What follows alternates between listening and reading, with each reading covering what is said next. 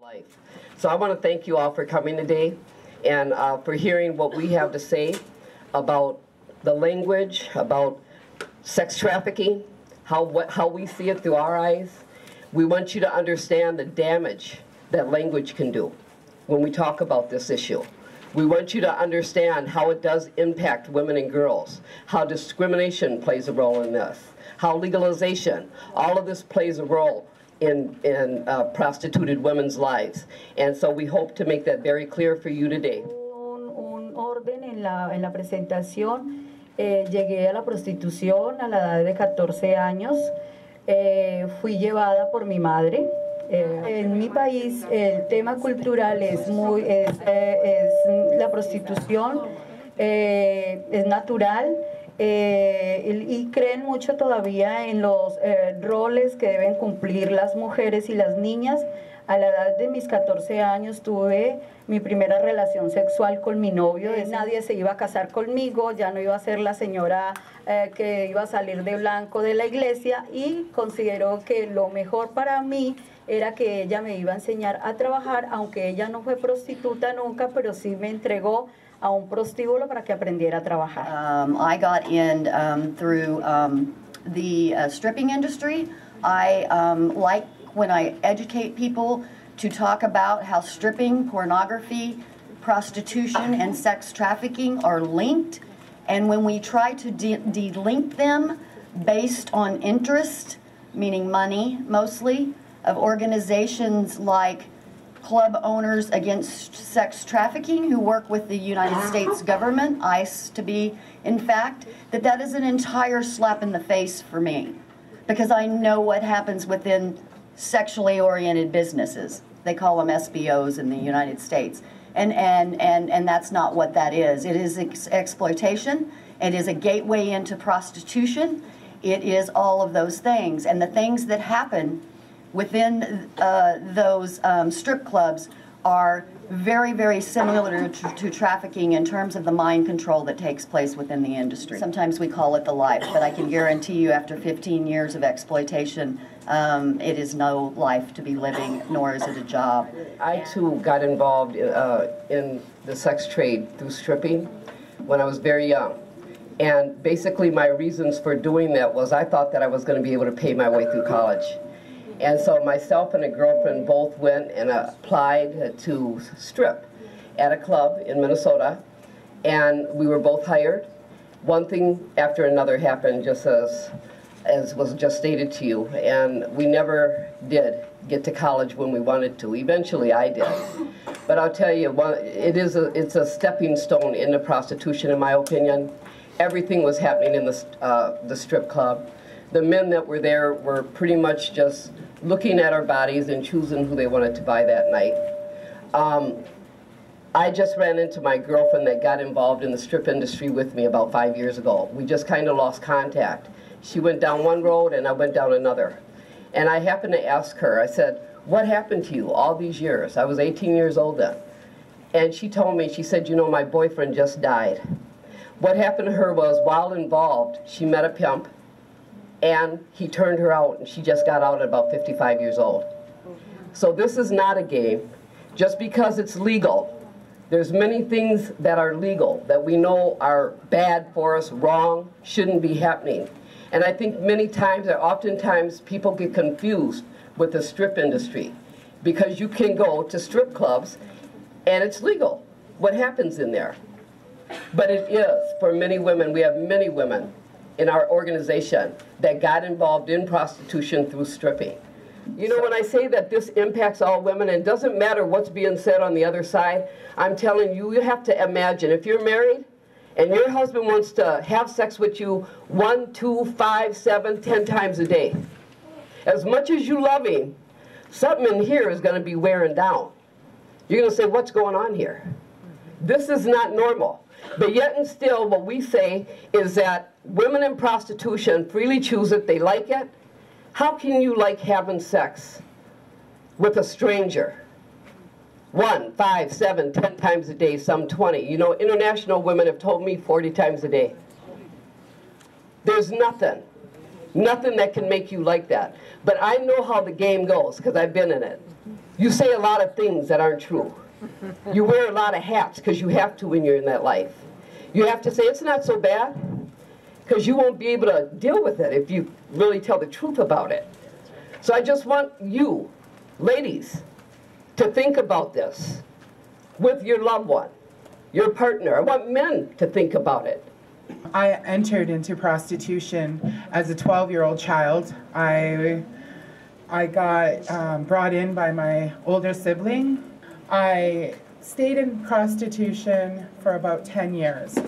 I was able to leave through a traumatic experience. A couple months before my 15th birthday, I was introduced by a couple other young girls who glamorized it, made it seem like this is something liberating, it's something that you have control in, and I'd watched my mother be used and abused for many years. And so I learned, you know, this behavior through my mother, that that this may be the role of a woman to you know, give herself away in this way. And I thought that money being exchanged would give me some control in this situation. And my story is a very common story. I've worked with thousands of women who have been exploited in prostitution, and I hear the same thing. And that same young girl who introduced me to prostitution now owns 3 escort agencies in a province in Canada. And I can guarantee you that all of the learned tactics that she used, that were used on her, control tactics, she's now using on the women that are working in this escort agency. You know, she's never learned how to be honest, legit businesswoman. There was no manual for her. She now owns these escort agencies and is exercising the same power and control tactics that were used on her. I came into prostitution from a situation of homelessness. I was basically a homeless, socially disowned 15-year-old child, and when that is the reality that you're living, prostitution is one of the very, very few options that you've got. The most important thing to remember is that prostitution happens for the same reason that sex trafficking happens. They both are responding to the male demand for paid sex. They're responding to sexual selfishness. That is how I frame this issue. We have a sexual selfishness on this earth that is causing a huge degree of human misery, and that misery is weighs almost exclusively on women and girls.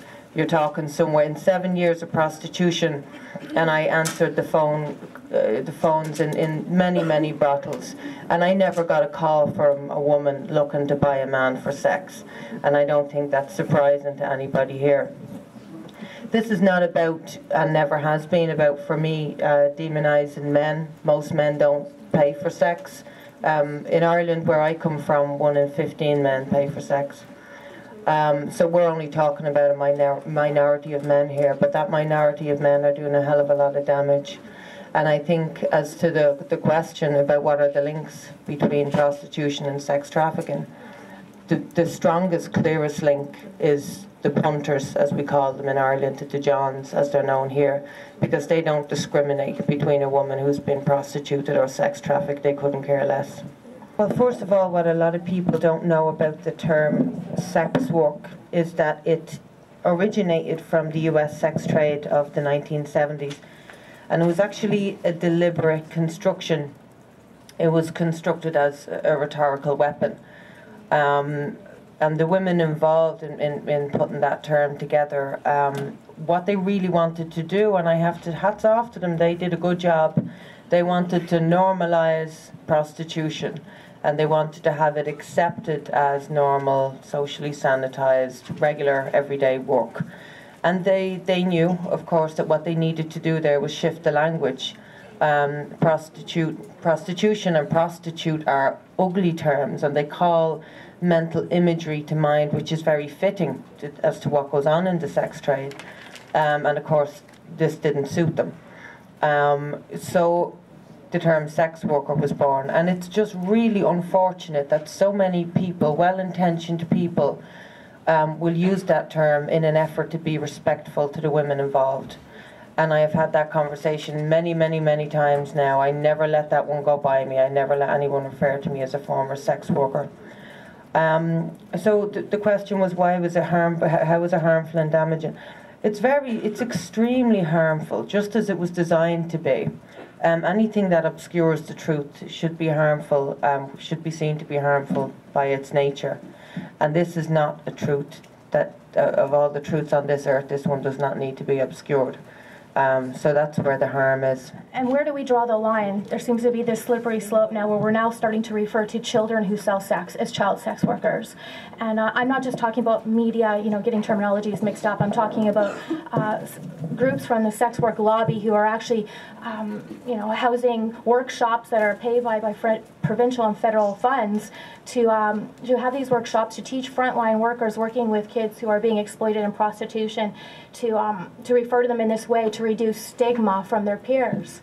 And I'm sure we can all agree that a child selling sex is not a worker of any sort.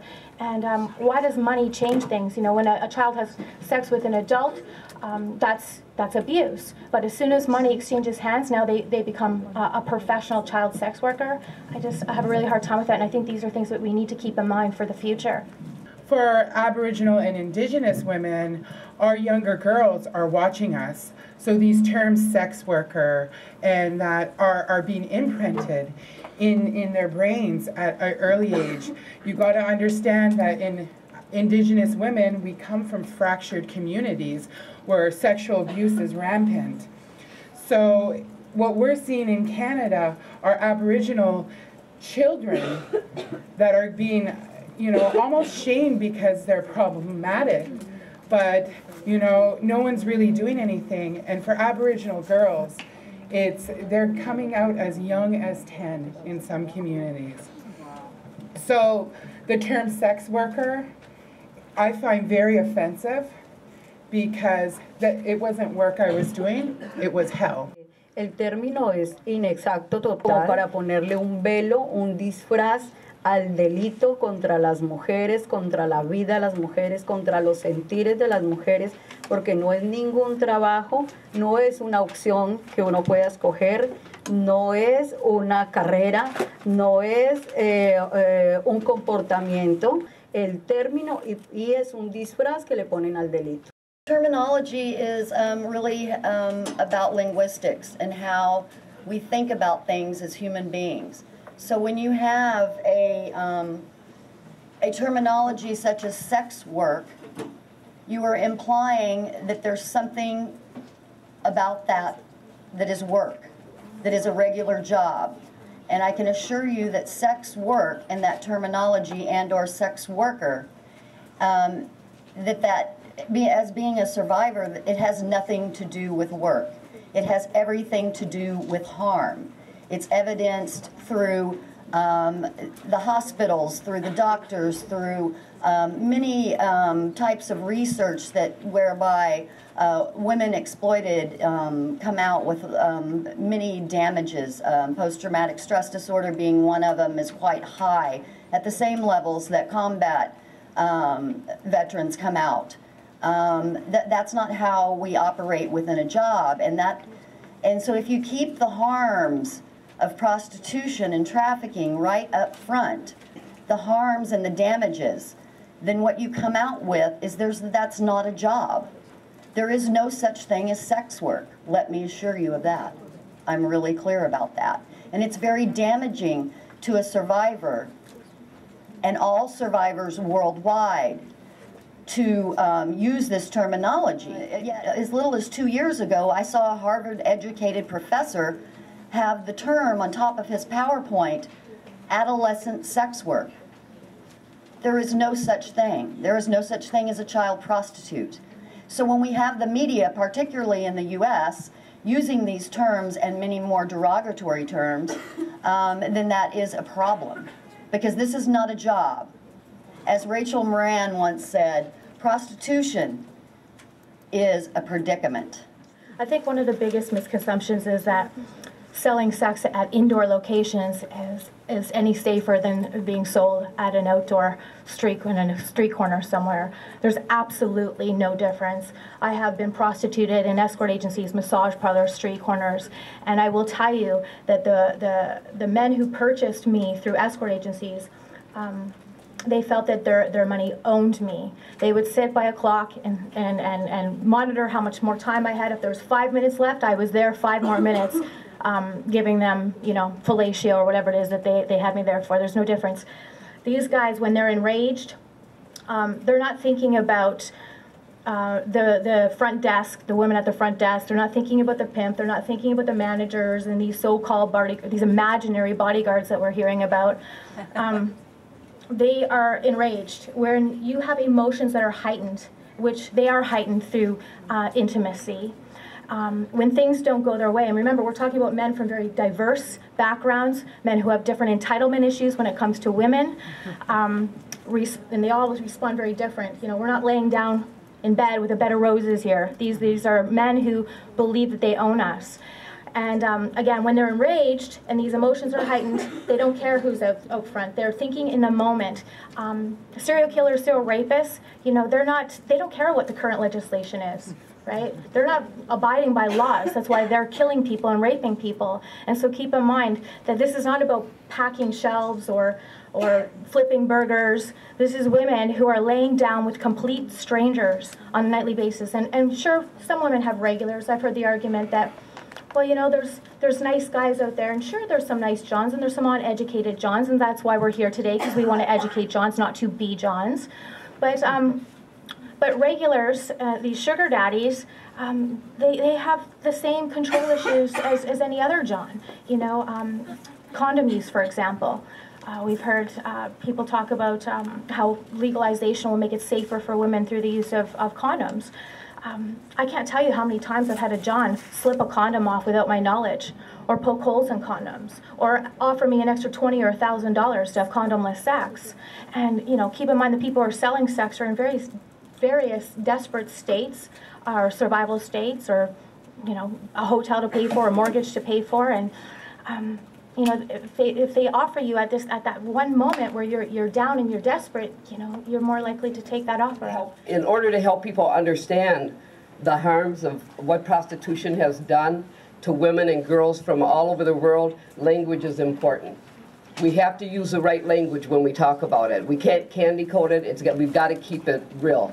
And I always tell people, prostitution is about a sex act. That's the bottom line. And it affects every woman and every girl. It really even affects men, because it makes a statement, for one thing. It says that women and girls can be bought and sold, which in my opinion is an extension of slavery, and it has to end. So how do we do that? How do we really do that? What I want to do is I want to change this conversation here, and I want to get into talking about the Nordic model. I want people to talk about the impact that the Nordic model would have.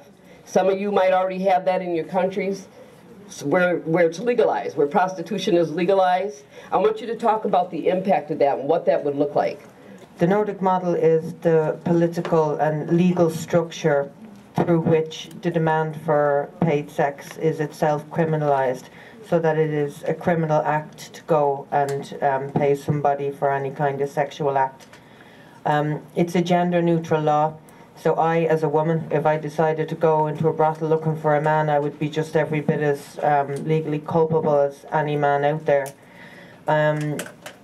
The detractors of the Nordic model like to try and pick holes in it, of course, and that's one of the things that they say, that it's unfair on the poor men.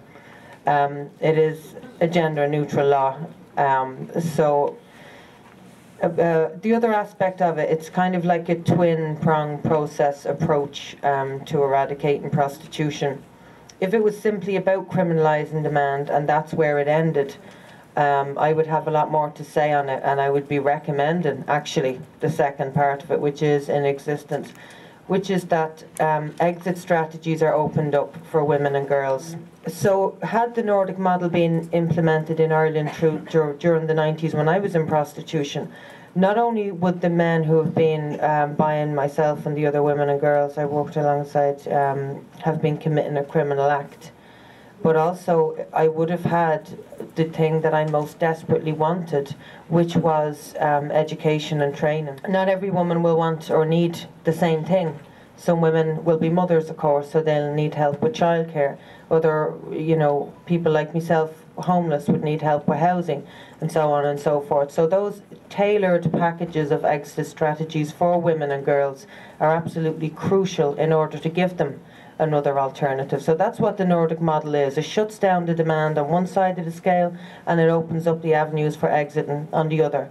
Now, the Nordic model is it's in operation now in Sweden, Norway and Iceland.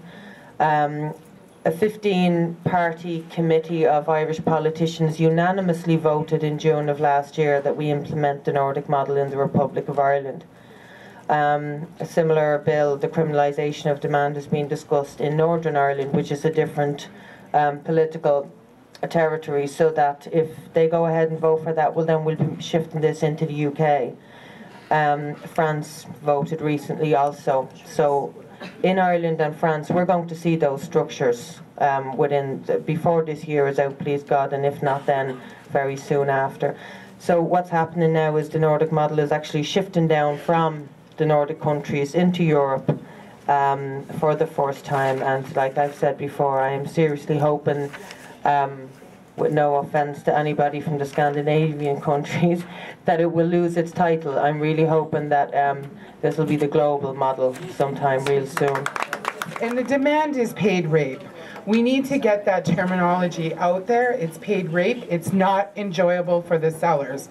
What the Nordic model will do, what I'm hoping it'll do in Canada, is it'll protect those vulnerable women, which are Aboriginal, women with mental health, the women that are voiceless.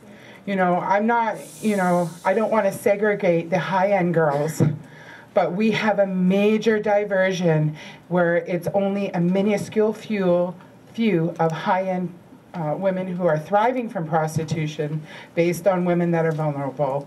And that's what we're hoping the Nordic model will protect, are vulnerable. I'm from the United States, and what I think that we're dealing with here in the United States sort of really does go back to that whole, false notion that that this is a choice of some kind. It's sort of the social and cultural norms within our society here, and according to a study, 85 to 95% of women wanted to exit immediately, but lacked the options. What the Nordic model will do, that was by Dr. Melissa Farley of Prostitution Research and Education.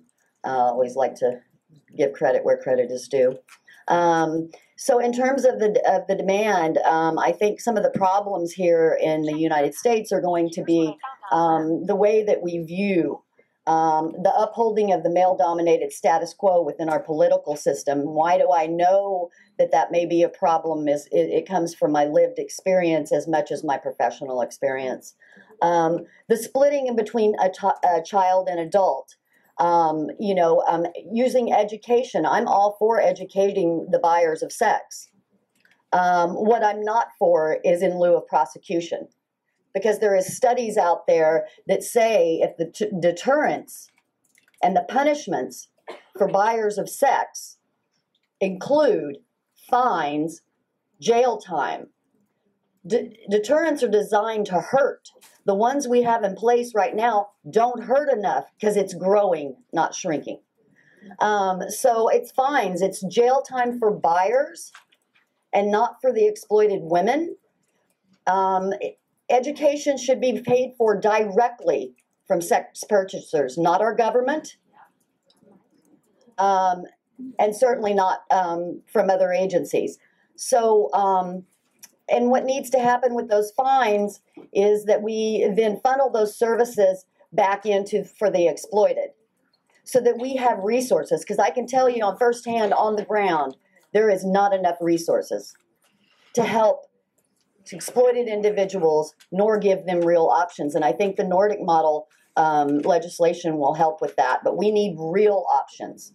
And convincing our government to let go of the status quo is going to take a survivor-led movement, along with the many women and agencies such as Equality Now and Coalition Against Trafficking in Women, to really take this on. And many of your agencies, we've got to really, really advocate for this, because we're coming up against the status quo. En Latinoamérica y específicamente en Colombia, un país que lleva 50 años de guerra, donde hay sobrepoblación de hombres armados, donde el poder legislativo, los que legislan, los que ratifican las leyes son hombres consumidores de esto. O sea, el modelo nórdico para nosotros creo que es un sueño muy lejano.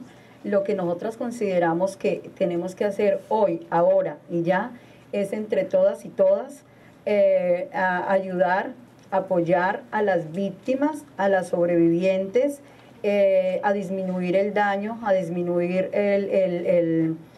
los traumas que han quedado y a trabajar muchísimo en el tema de la prevención en las nuevas generaciones mientras nos llega el modelo nórdico.